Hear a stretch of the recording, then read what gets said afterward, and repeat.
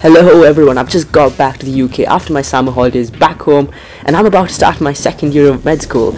And because I have nothing better to do, I thought I'll start vlogging.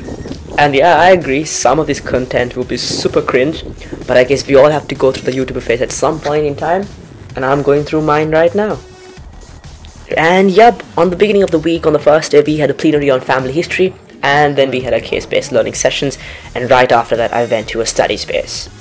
And yeah, I know what you're thinking, it's so sad to isolate yourself in a study space on the very first day of uni.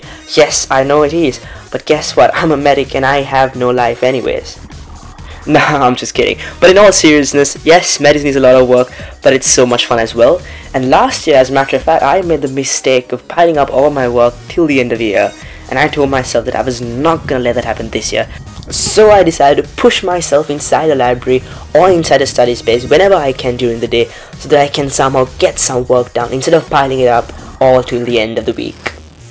Or possibly till even the end of the year, knowing it's me.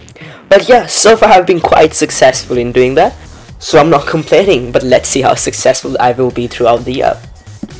And yeah, back to my week again. We did have a lot of interesting sessions. We had plenaries on genetic counseling, we had something on pregnancy, gastrulation. It was loads of fun for sure. But one session that definitely stood out for me was the violence and aggression session that we had. We were taught how to defend ourselves in the event we were exposed to occupational violence. And yup, we did learn a few steps and a few moves, and I can't lie, it was definitely so much fun, because we got to try it out on each other. In addition to that, we had a couple of socials, and one of them was called the Back to School Night, because as second years we welcomed the freshers back to uni, and it was definitely loads of fun as well.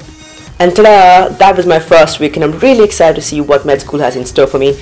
Until next time, adios amigos!